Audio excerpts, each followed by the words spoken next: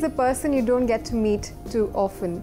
Please welcome Louise Turner, a perfumer. I must say that is a very fancy profession to have, by the way.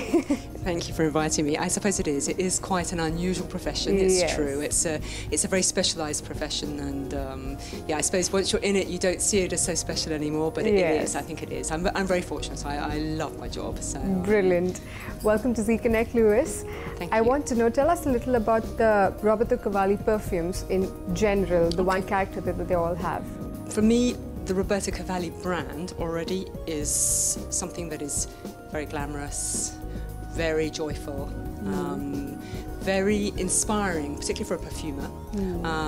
And I think that the translation from his fashion, from his world to the world of perfumery, I think that you always, I wouldn't say it's easy, but it's something which is very, it talks to me. So I think that all of Roberto Cavalli's fragrances, I mean, obviously I can't speak for those who are created by other perfumers, because that would be a little misplaced. But certainly the ones that I've created for him, which are the signature, all the signature fragrances, plus the Oud editions, and now the Paradiso. For me, they all express his vivacious and colourful world. I think that they're, I suppose, fragrances that want to be noticed. Brilliant. So like you mentioned, you have created perfumes before for Cavalli. Yes. So there has been Aqua for her. Yeah, exactly. Yeah. So what is that one defining thing that you feel sets apart Paradiso that we are going to talk about today? I mean, Paradiso for me is, I suppose, it's a change really of olfactive area for me as well, because I think that the signature group of fragrances are certainly things that have got a more balmy, a more ambery. I think they've all got that trait in them. And certainly the Oud editions are something that have got a lot of, I suppose also the Oud editions were specially created for the Middle East. Right. Where Signature and Paradiso, obviously it's got a more of a global appeal, with obviously the Middle East targeted, because obviously Roberto Cavalli is such a strong, has such a strong kind of following here, both as a creator and in terms of perfumes.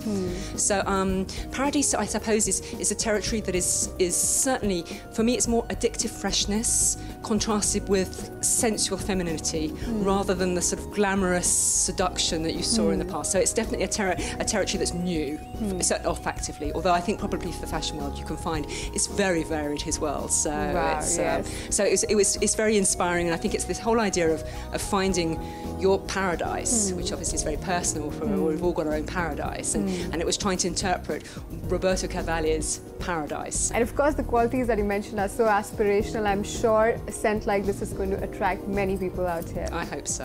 I hope so. I hope so. I mean, I think as well it's a fragrance for me that I suppose all fragrance you need to wear because you like it. I think it's a personal choice. It is a personal choice. I think and I think probably maybe Paradiso is more about you and you choosing a fragrance because you like it, and not necessarily. I think Cavalli women always want to be noticed, but I think that that somehow the first choice is I like it because it's about me, and because it's about the fact that I feel happy and I'm defining my own paradise.